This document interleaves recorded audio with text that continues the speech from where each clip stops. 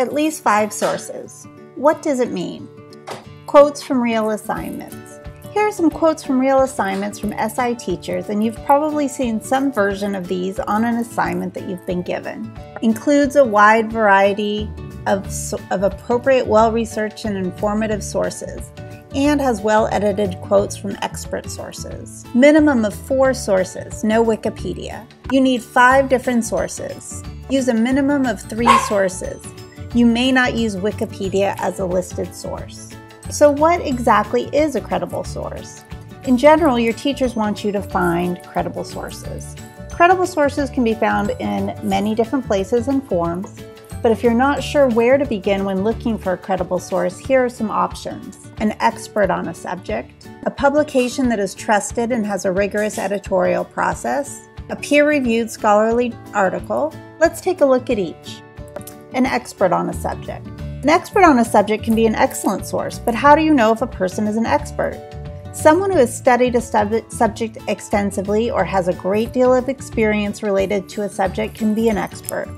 Here are some things to look for. Are any advanced degrees listed with the author's name? Who is the author affiliated with, or where do they work? Is their field of work related to the article's subject?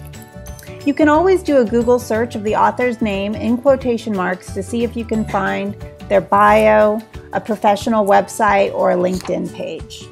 A publication that is trusted and has a rigorous editorial process. Articles from newspapers and magazines and websites can be credible sources, but they are not all created equal. Some may not fact-check their work, and most have varying degrees of bias.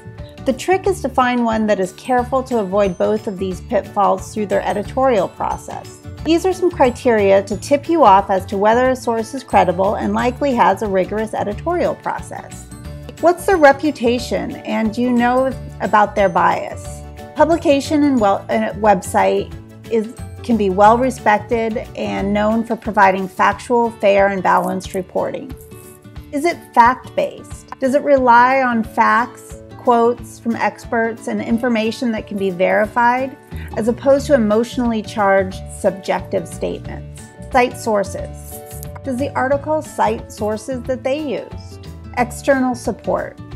This means they include information or ideas that can be confirmed by other reputable sources. Peer-reviewed scholarly articles, the gold standard.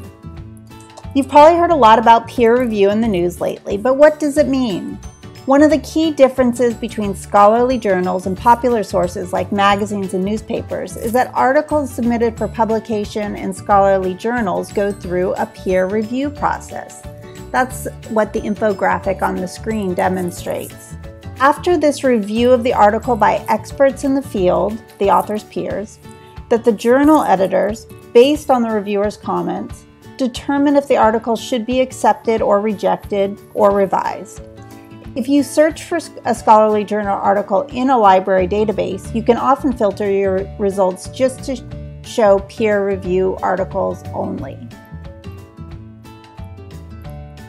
The next time your teacher says you need credible sources, you'll know what to look for. Information from an expert on a subject, a publication that is trusted and has a rigorous editorial process, and/or a peer-reviewed scholarly article. Thanks so much for watching, and if you need help, don't forget you can always email me, Ms. Brancoli, or Ms. Wenger by emailing si_librarians@siprep.org.